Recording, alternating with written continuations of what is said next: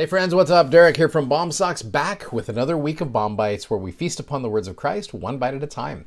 So this last week, we introduced you to the book of Acts, which again, it's the Acts of the Apostles, but it is the Acts of the resurrected Christ through the Holy Ghost and through the lives and ministries of his ordained apostles. And we saw the cool things that Peter and John and others were doing. Well, the church is growing quite a bit. In fact, if you kind of see some numbers right here, you have got Acts chapter 1 verse 15, about 120 disciples. Acts chapter 2 verse 41, after the day of Pentecost took place, about 3,000 souls were baptized. You know, Peter taught so well and they were just like, what should we do? And Peter's like, well, get baptized. And they did, 3,000 of them. You got Acts chapter 4 verse 4, the number of men who again are joining, about 5,000.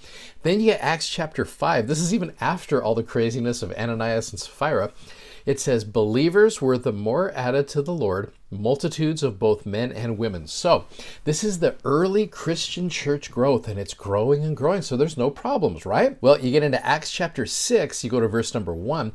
In those days when the number of the disciples was multiplied, so it's still growing, there arose a murmuring of the Grecians against the Hebrews because their widows were neglected in the daily ministration. So because the church is growing so much and the leadership is just so spread out, they're missing out on some ministering opportunities. Then the 12 called the multitude of the disciples unto them and said, it is not reason that we should leave the word of God and serve tables. There was like, we've got these responsibilities, but we can't come down and do every single little thing. So they need some help. So verse number 3, it says, wherefore, brethren, look ye out among you 7 men of honest report, full of the Holy Ghost and wisdom, whom we may appoint over this business. But we will give ourselves continually to prayer and the ministry of the word. So they need 7 people to help out. And the saying pleased the whole multitude, and they chose Stephen, who we will talk more about tomorrow. Love Stephen. He's a man full of faith in the Holy Ghost. And then you got Philip, Prochorus, Nicanor, Timon, and Parmenas, and Nicholas, a proselyte of Antioch, whom they set before the apostles, and when they had prayed, they laid their hands upon them. And the word of God increased, and the number of disciples multiplied in Jerusalem greatly, and a great company of the priests were obedient to the faith. So, to kind of compare that to where we're at today, you've got, of course, the first presidency, okay?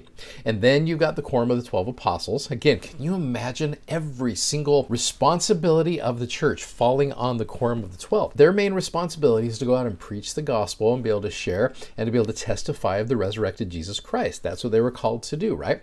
So what do you get? You get 7 men of honest report, full of the Holy Ghost and wisdom, full of faith and power. And just like then, we have the presidency of the 70 today.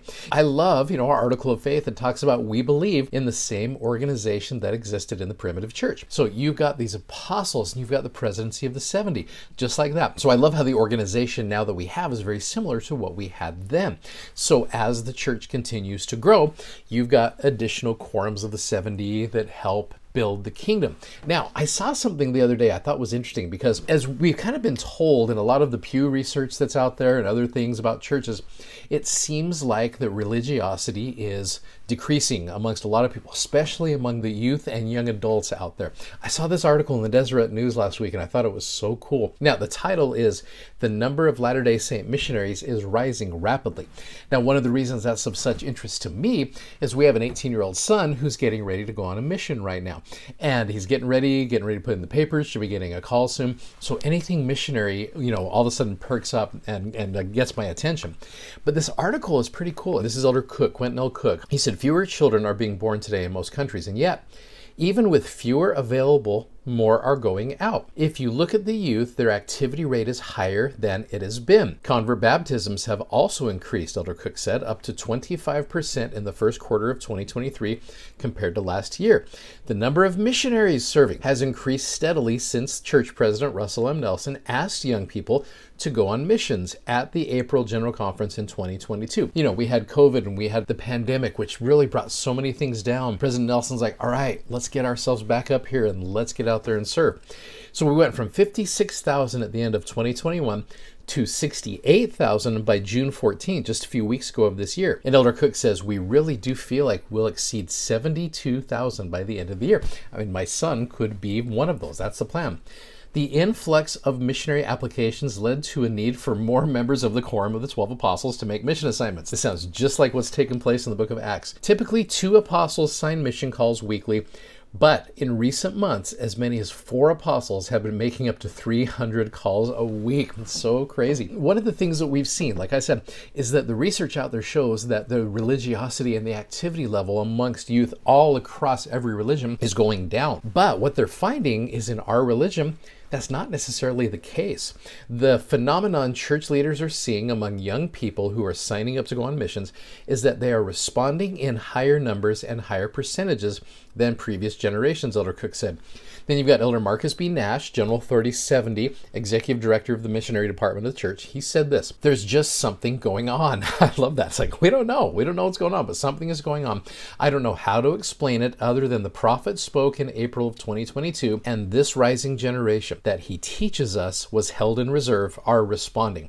He continued, this new manual, Preach My Gospel, 2nd edition, is attuned to this generation, and it will help them rise to the great and noble call. Just as a side note, if you haven't taken time to look through the new version of Preach My Gospel, it is way cool. There's some wonderful things out there, much more updated to the world that we live in right now. Again, the doctrine is still the same, but just some of the procedures and practices, there's some wonderful things out there. So it's so cool to read about a church that is growing and then to be involved in a church that is growing. And I know I gave you a bunch of numbers, and it's not about the numbers, I get that.